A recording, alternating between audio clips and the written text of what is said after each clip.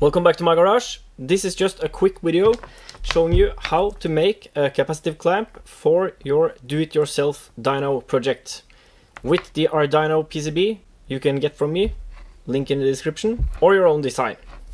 It's really simple. I'll bring you in close here and I'll show you a few ways you can make the clamp. So this is the sensor I'm using, and it's a guitar cable or a microphone cable, shielded. The shield and one of the leads, it's a 2-lead cable, is connected to ground on the bike with this little clamp. The other lead has this clamp and it clamps around a spark plug cable.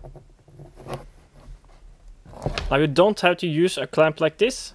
It works just fine, maybe even better to just wrap the wire around the spark plug cable.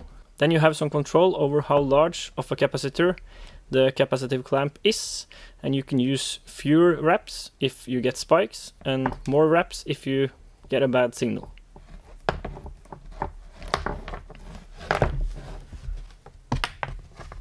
Coax cables like this one works great too.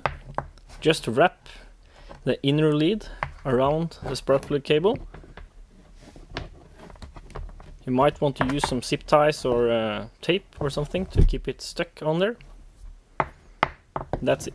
Doesn't have to be fancy at all. Just a wire wrapped around the spark plug cable. Or a clamp if you want.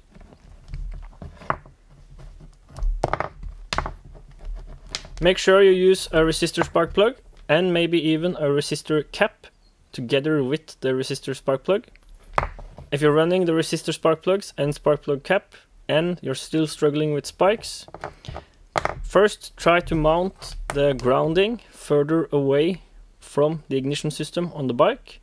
If that doesn't help, try to make a separate ground wire. So don't run a ground wire in the pickup lead. Run a separate wire, connect that to the negative on the Ardyno board, the other end to the bike, and connect the shield of your sensor wire to the bike, but do not connect it to the Ardyno. Okay, this was just a quick one. Thanks for watching. Please subscribe, and I'll see you next time.